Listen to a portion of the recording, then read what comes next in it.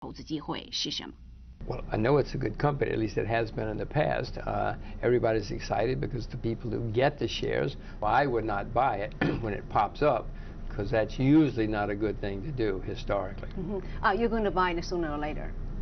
I have no idea what I'm going to do. About people's concerns about Alibaba's structure of the stock's ownership, you think that's a legitimate concern? Well, I know it's better if you structured the way normal companies do, so that the shareholders can vote and do have ultimate control. So yes, this is not good compared to other companies. Now, the people running Alibaba have been and are smart people, so we presume in the end they'll do what's best for themselves and for Alibaba because they're the same. Alibaba's major markets are all focused in China. They're the biggest e-commerce company. Alibaba's management, they know China a lot better than the Western stockholders, institutional investors. Maybe that's a good thing for them to be in control because they don't have to do things to please the investors but mess up the market itself. Well, as I said, yes, in the past they have been smart people who've done the good things for Alibaba and for themselves. I presume that in the future they will do the same way. I'm just saying, though, that if there's some kind of situation, there is no safety valve, which there would be for other more regularly governed companies. What are you investing right now? Give us a hint. In Russia, I was negative on for 46 years. I'm investing in Russia now.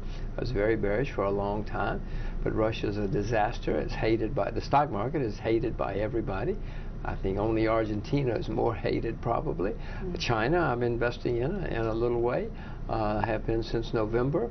Japan, I'm investing in. There are always opportunities if one looks around. Some people were saying Chinese economic growth because of anti-corruption slowed down the consumption market. But none of this is bad for China.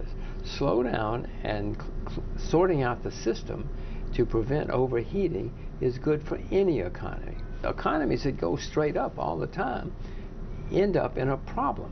So I don't see a problem. I don't have an issue with what's happening in China.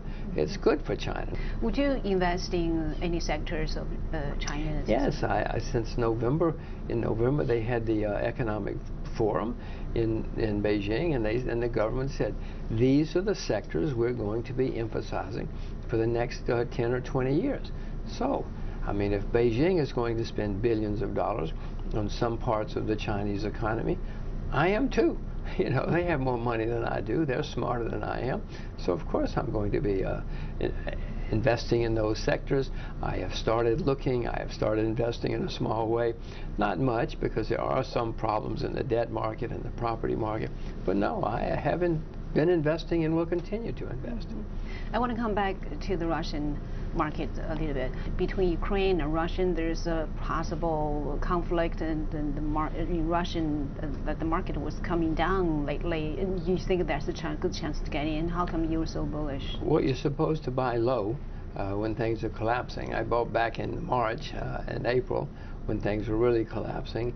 I've noticed that the Russian market has not continued to make new lows. It's been going up since March and April, to my surprise and delight, I should point out. So I am looking for more investments in. You're supposed to buy low. And Russia is very cheap, huge resources in Russia. It's not a debtor nation. It's got big assets. So in my view, there are opportunities in Russia. 以上就是这节的环球财经，谢谢您的收看。现在将现场交会在香港直播室主播任任。